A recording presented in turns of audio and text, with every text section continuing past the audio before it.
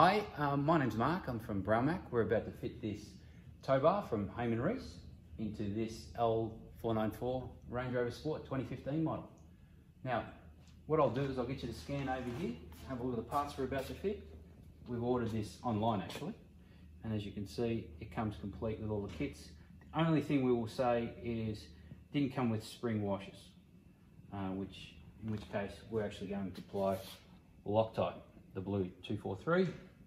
The tools required, they're generally 18mm. You'll need a 10mm, screwdrivers, and we've got a tool here to help us remove some of the lugs. Comes with an instruction manual, which I suggest you go through thoroughly if you're going to attempt this yourself, especially when you get to the wiring section, which is over here. We'll do that later on. First things first is we will need to come over here. I'm going to need to remove this section first, and then we're going to work our way across here, taking out these lugs, and work our way across to here. And then I'm going to get Bruce to put that camera down onto the stand, and help me remove the entire tow bar, the entire bumper bar, before we can fit this tow bar. See how we go. So what we're going to do is show you how to quick and easily remove these lugs. They're annoying. This is a fantastic tool, I suggest. For the money, you get on eBay and buy it, because you won't regret it. And what you do is you quickly work and they come out nice and easy. And if you see that one, looks like it wasn't put in properly. You can fix that later. We're going to collect that over there. And we're going to do the same on this side. The key with these is not to push too hard, just enough. Thread grabs, pull, and they come out without any scratches. Like I said, worth the money. Look at buying it. Next step is we're going to come in and we're going to take the hoist back up, and we're going to take this section off here. So what we're going to do is we're going to turn these lugs 90 degrees, and we should find that that comes down and out like that. Sometimes, yes. And then they slide off. So these are held in just by those lugs there that turn 90 degrees. And we'll place this over here, face down. Right, we don't step on it. There's a stone chip in that one, mate. These are just normal Phillips head screws.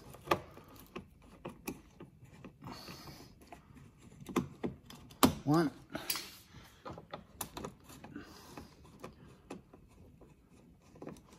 Two. Not losing, place them here, and then we've got 10 mils. A couple of bolts here.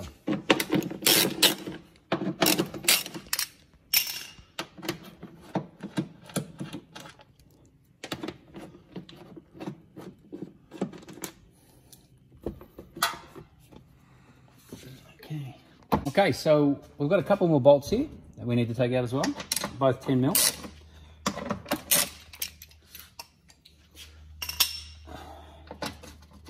You can see that they hold the bottom part of the bumper.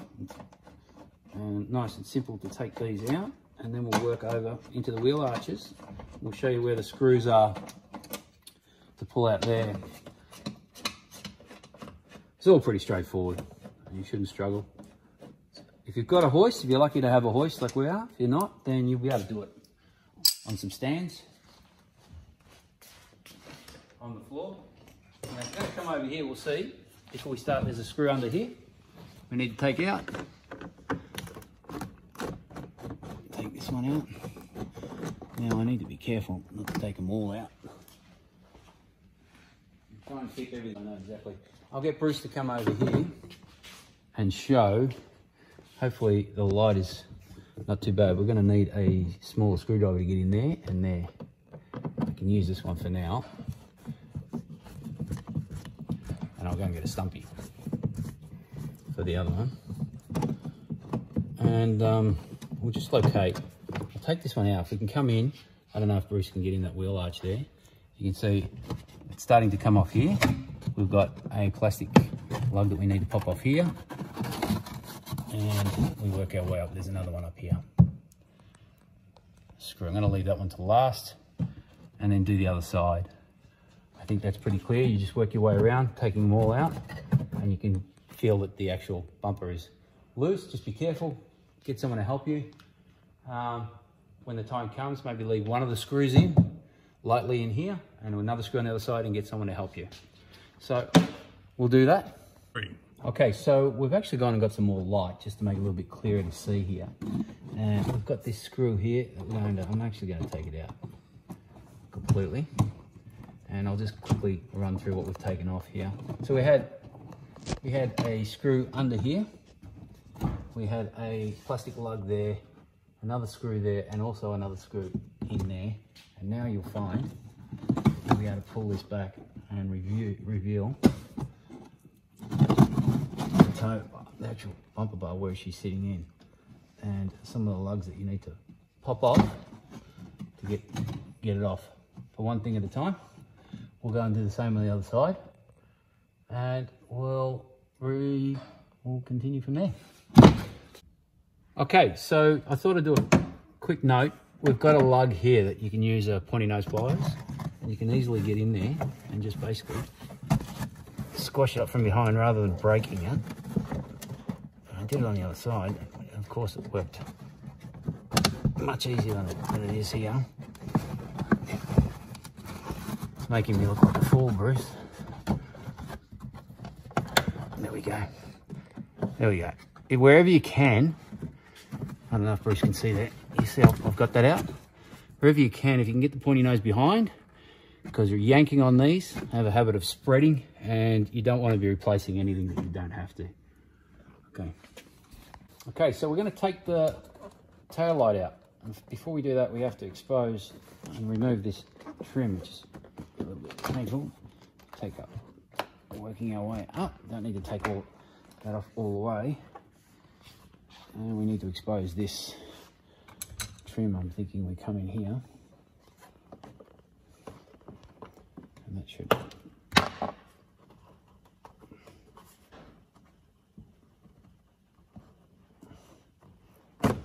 comes out like that. So make sure that you work your way from the top down, because as you can see, these slide in that way. And then we've got torque set screws. And make sure you got the right torque. Look at that. I got it in one, Bruce. Come on, that's impressive, isn't it? All right, handy little sets to have.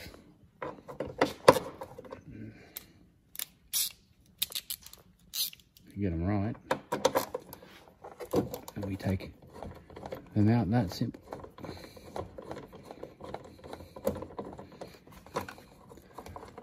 Now, I have seen people do this with Allen keys that sort of slot in there, but I would suggest you don't, although they are not that tight.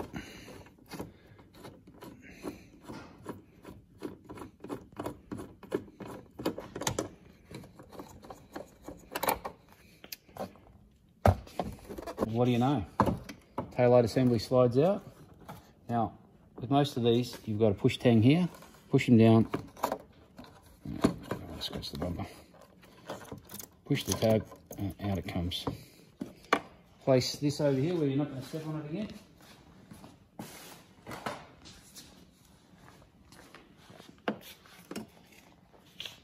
And we can now expose more of the Towbar. And over here you can see, and once again, my pointy nose pliers, wherever they are.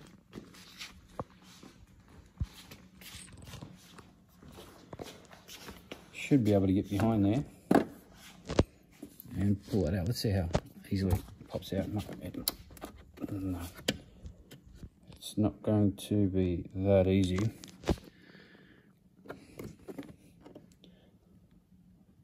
So there we go. Take the other tail light out. Okay, so this is a part you may struggle with, as we did.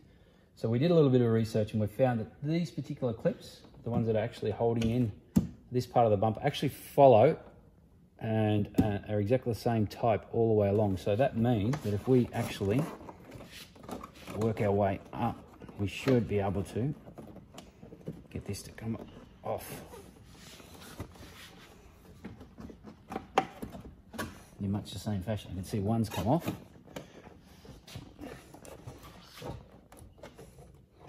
And there we go. That is one of the things. Have a close look there, Bruce, because the people need to see that that's the one they're going to struggle with. And the way I did it was working my way right along.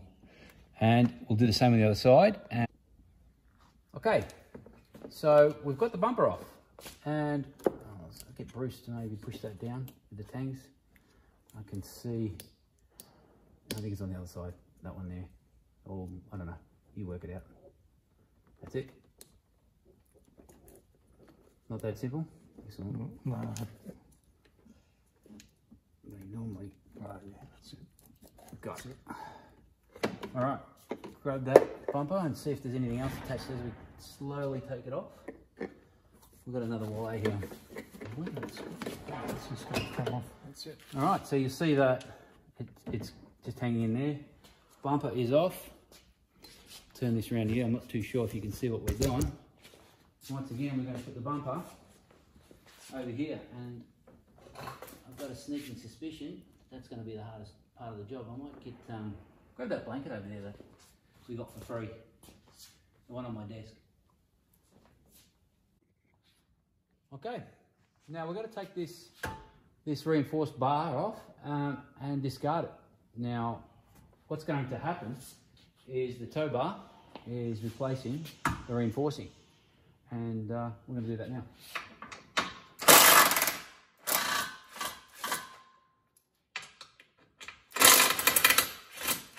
So what we'll do is we'll take out all the bolts, but we'll leave these two loose to make it nice and even. Look at the water coming out.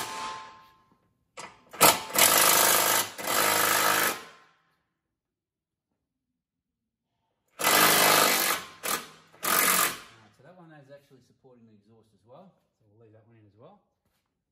And can you see over here?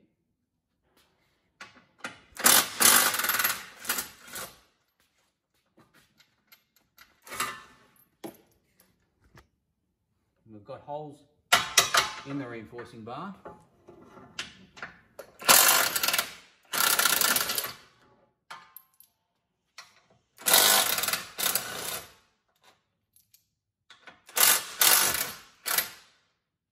Loose, and we'll work on the other two.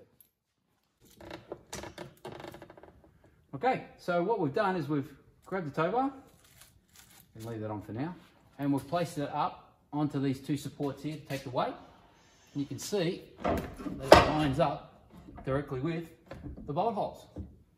And our next step is to use the original bolts with a bit of Loctite and bolt it back up, including the supports for the exhaust, for the mufflers.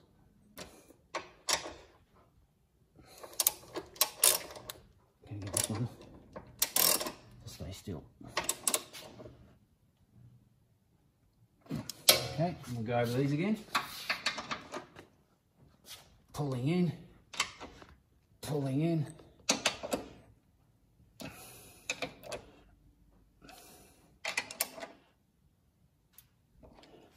We're done. Now we're going to work on the bottom ones. I'm going to do them. They're 18mm.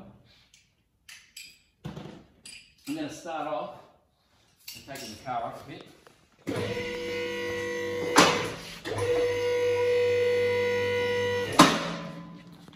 And we get under. You can see you can access this bolt.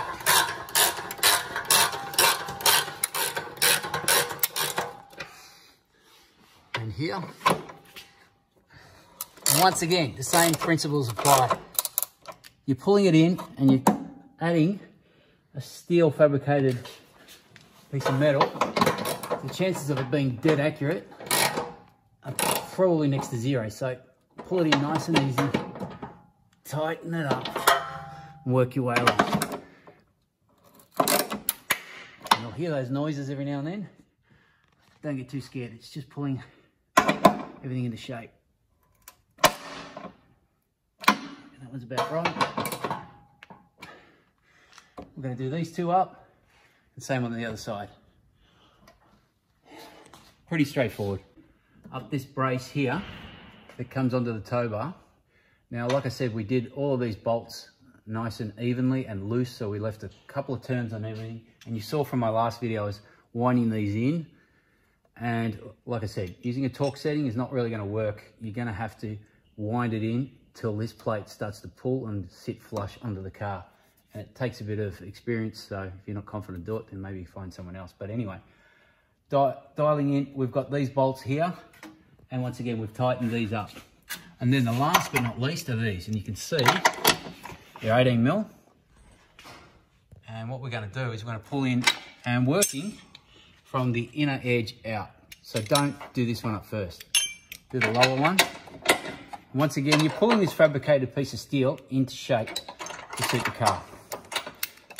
And you can see how easily it starts to come together as you do it. So tight. And I always do one more for luck. And we're done, see? So we've worked our way from there, tightening these, and now if you really wanted to, you could go back over these bolts again, just before you put the bumper on, but that's your call. And the same will apply here. We've done these, we're gonna work our way. And this one you can see, it's pulling into shape a little bit differently.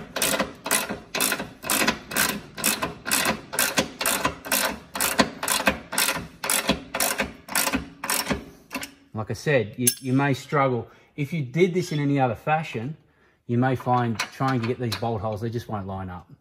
So, and now we can work on these top ones. You see they loosen right up. Working our way up. And we go over again. Once again, you can see we've used Loctite. These did not come in the kit with spring washers, which I would prefer. They're even better, Nylox, which I love. Love Nylox.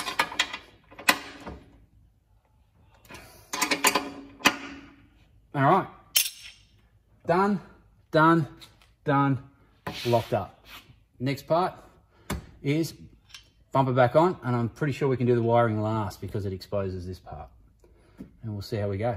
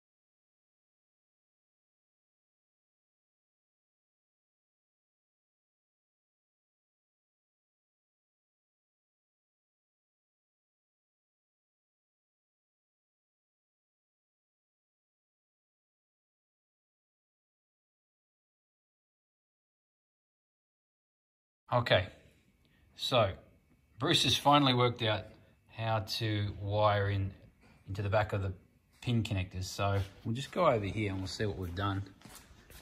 We've got the two blanking plugs that sit just back here. You actually remove, I'll get Bruce to take that one off as well. You need to remove both of these blanking plugs and take them back over to the bench. And they're actually numbered, which took us a long time to work out where the numbers are. Why? Because Bruce will show the numbers. Where are they? They're located there in the smallest font you could possibly imagine. Pin 1 and 3 and 2 L494. And the other one? Can you see those? Or do we need to zoom in?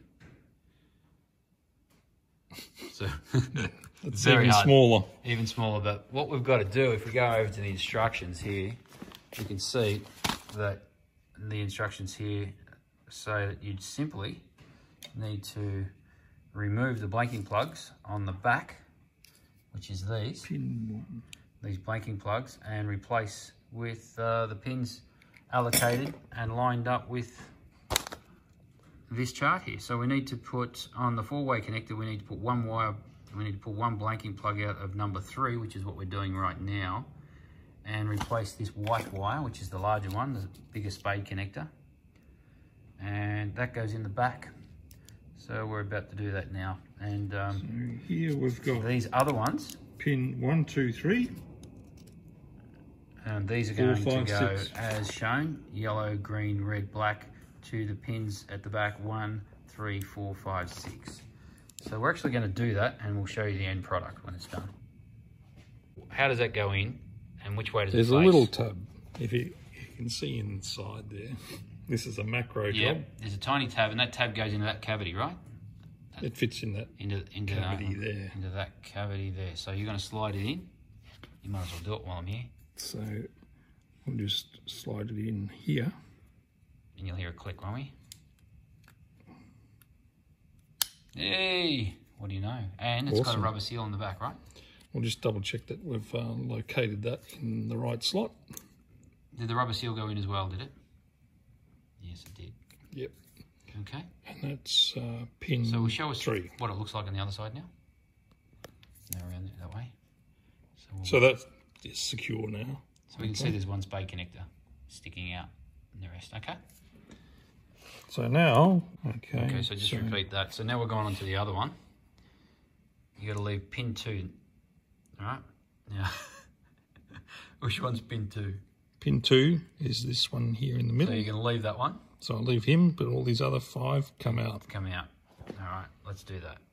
A little video now showing how Bruce is pulling these out, because it's not that easy. We had a tool in our little kit that we're using, and out they come. So one's going to stay.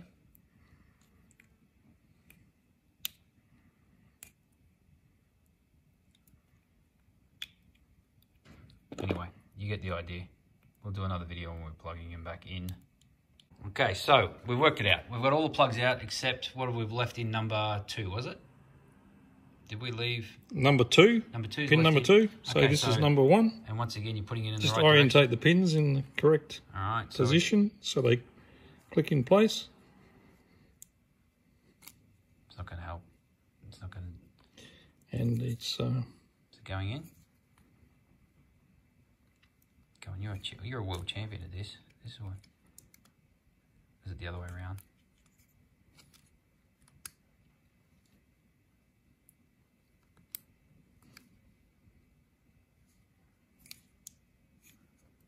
But we stuffed around a bit, and what we did find in the end that pushing these in, it sometimes works to actually try and pull the connector.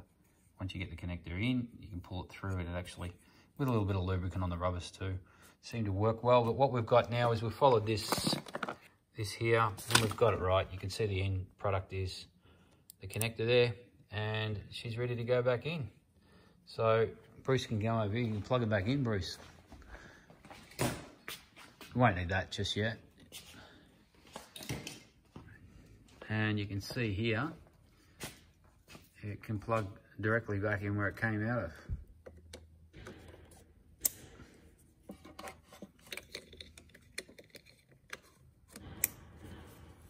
And we're exposed. And the next step is we're just going to screw in the flat blade pin connector and plug it in. So we have to cut a section out of the 2 cowlings. You can see we've put the bumper back on and everything's in gear, and we've actually plugged the wiring in.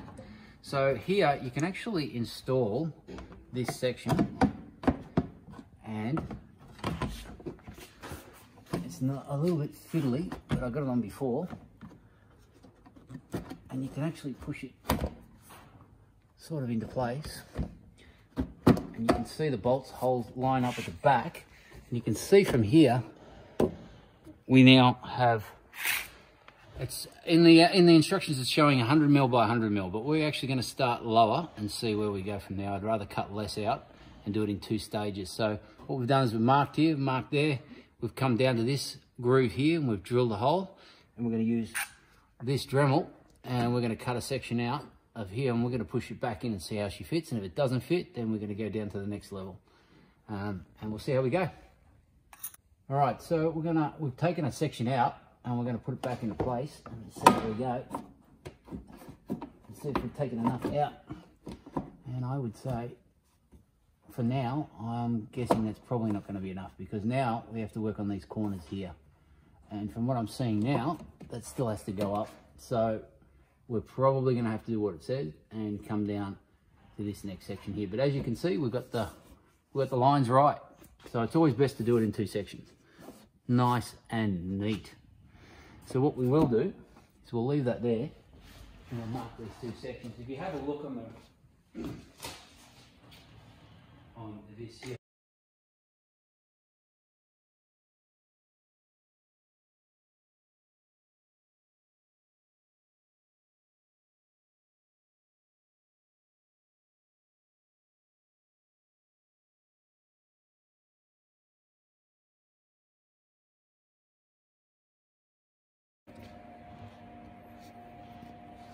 Okay, so what we've done is we've taken the cowl, and we've had 2 or 3 goes at this, so I think we might have got it right this time. But we've taken the section out here to here, so that may help you if you're going to do it. Now we may have gone a little low here, but I've gone down to that line just to keep it nice and even. We'll see how it lines up. Either way, it looks pretty good. I might clean it up with a little bit of 80 grade or sandpaper or something. We'll see how we go. Let's see how she fits.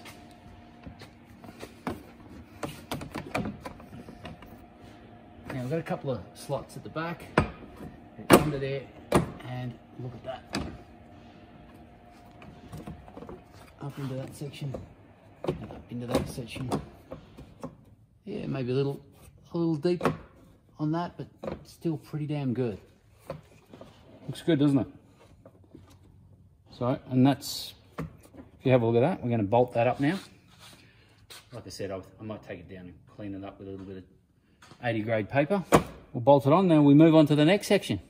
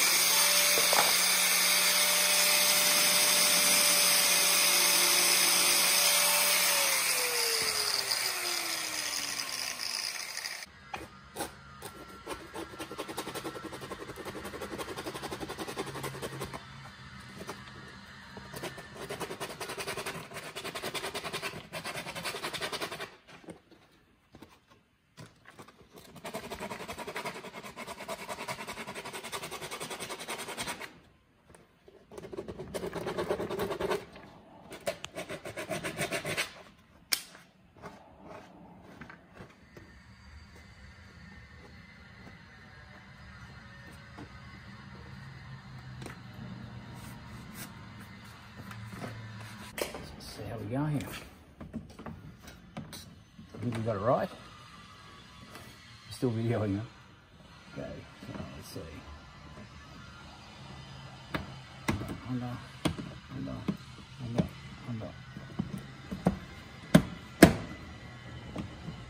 Voila! Push them in, push them. But before I do that, I'm going to take that. I'm going to take that out, and I'm going to run a black texture around the inside of here, get rid of the white paint, because this particular model has a paint job done at afterward factory, where they paint the back sections black, the roof black, and the bumpers white, so you can see the paint coming through. So I'm going to run a black texture along that, put it back together, and we are done. Okay, so we've put it back in, and here's the finished product. that slides in there, and you got this U-boot pin. You can just simply push it on. Locks on. Nice and easy to get on, and it comes with U-bolts. U-shackles, I should say. Now, I'm not going to leave these on because this is going to rattle like hell, but you'll get an idea of what it's meant to look like when you're using it. And all the parts fitted that came in the kit. The one thing that was missing, which is annoying us right now, is the two little screws. There's no screws for us to hold it down. I'm going to have to go and find a couple. And they're quite small, and I have to get nuts and spring washers. I'll have to go to the hardware and pick that up. But if you scan back,